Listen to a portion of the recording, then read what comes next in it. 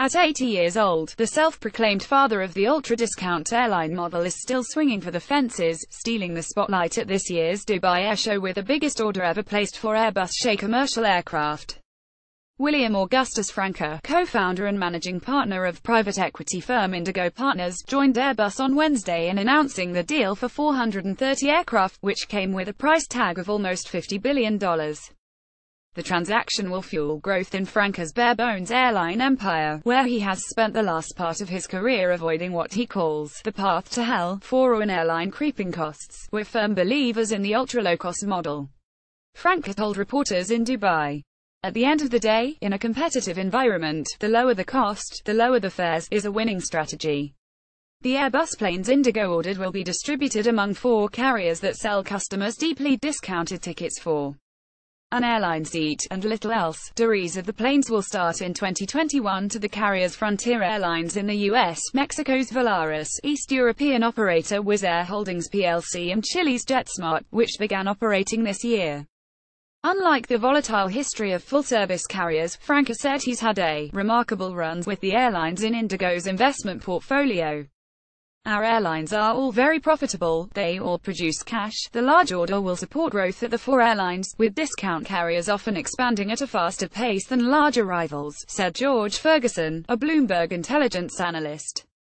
"It would take a brisk 20% annual growth rate for Frontier to make use of its existing 68 Airbus orders, plus the 134 it would get from the deal announced Wednesday, by around 2024, he said. "The numbers refer to incremental growth, not replacing older planes already in the fleet. I look at Wizz and Frontier and I think they're not letting up here in terms of growth," Ferguson said.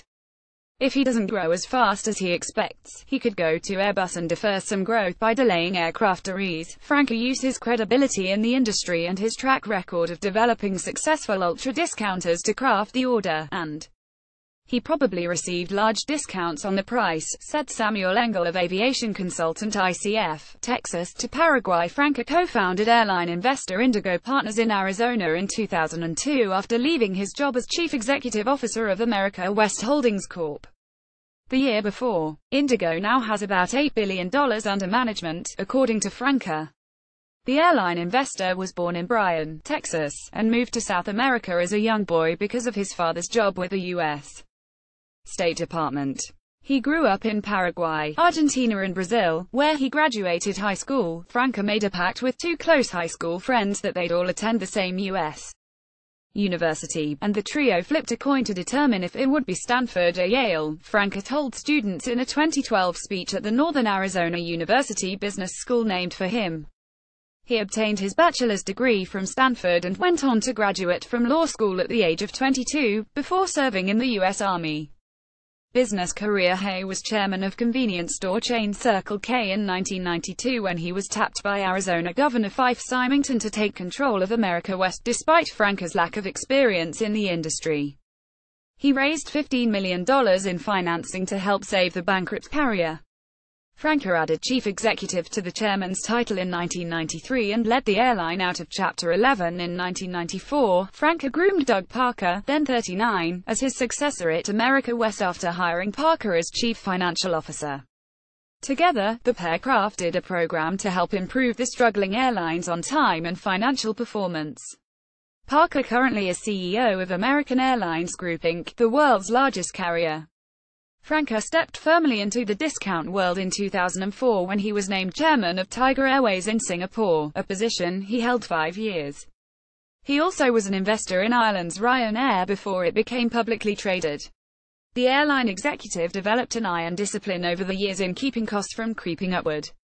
"It's just human nature when you're enjoying success to let businesses and expenses expand," Franke observed at the press conference Wednesday. "Path to hell. Sometimes we see that happen with large airlines who have significant market positions as a low-cost carrier, and decide to do things like add clubs or add frequent flyer programs, or improve the service and offerings on board," he said. "All of that creates a path to hell." He helped push the transformation of Spirit Airlines Inc. into an ultra-discounter before stepping down as non-executive chairman there in 2013, when Indigo sold off its 17% stake in the Miramar, Florida-based carrier. The move allowed Franke's firm to purchase Frontier out of bankruptcy and convert it to an ultra-discounter. He's now chairman of Frontier, which earlier this year delayed an initial public sale of shares. It took months to finalize the latest purchase agreement with Airbus, Franke said. Some of the planes will go into the 4 airlines, but Franke could use others to support a new discount carrier, said ICF consultant Engel. Another option would be to resell some of the aircraft to a banker lessor and then lease them back, allowing the airline to reinvest the premium over the original purchase price, he said. Indigo believes the low-cost model has growth opportunities that are untapped in the US, Engel said. They are no longer fringe players like Spirit used to be. They've proven the model. The mega deal also helps seal the legacy of Airbus sales chief John Leahy, 67, who will retire in coming months. The order is valued based on the list prices for the planes. Although airlines typically receive discounts for large orders, their objective is to sell aircraft at the best possible price, Franke told reporters in Dubai. Our objective is to buy aircraft at the best possible price. I've known Mr. Leahy for 25 years. Sometimes he wins, sometimes I win. Who won this time? That's a good question, he said with a smile.